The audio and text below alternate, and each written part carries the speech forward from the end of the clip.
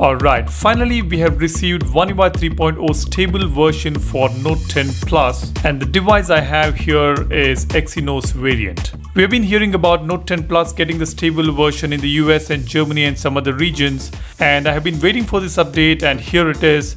Finally I have received it. Since I've been testing beta, I got an update of 303.66 MB. If you were not a part of the beta program, you would be getting a huge size of about 2+ GB of update. As you can see here, it is clearly mentioned it's an official software version. Looks like many of the regions are getting this update ahead of schedule for Note 10 Plus as well as Note 20 Ultra. And moreover, I had received only 2 betas before receiving this final update. Now let's open Samsung Members application. Here also we have got a similar notification which talks about the closing of beta, and it also mentions that it is an official software version.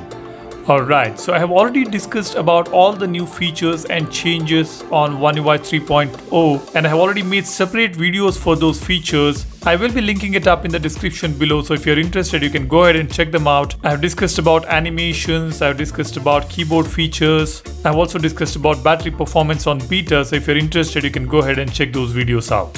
Now just to brief you about all these changes, we have got loads of visual redesigns here. The notification panel is transparent. We have got devices and media tab on this notification panel now. Sadly, the settings button, power button and search button have moved to the top right corner. I would have preferred them like before, right above the quick toggles. We've got some improvement on the notification display as well. We've got an all new lock screen, and the fingerprint animation has been improved a bit, and we also have few widgets available on the lock screen when you touch the clock. Now adding widget on the home screen has become easier. You can just press and hold on the application to find the widgets associated with it, and you can easily add them on the home screen. We've got an all new gallery application which emphasizes on one-handed usage. We have got all the options right at the bottom which are easily reachable, and we also have some added features in the gallery application for image editing, etc. The settings menu has been improved. We have got better search results now. We can easily key in the words to search for the desired settings quickly, and there are some changes in digital well-being and parental control as well. There have been some major changes in the device care section, especially when it comes to battery optimization. Now we only have a normal mode where we can enhance the CPU processing capabilities, and we have a power saving mode which can save a lot of battery. And most importantly, the battery stats for screen on time has been changed. Now we can get the exact screen on time since the full charge, and we can also get the information for the last 7 days. I wish there was a similar statistic shown for each day here as well.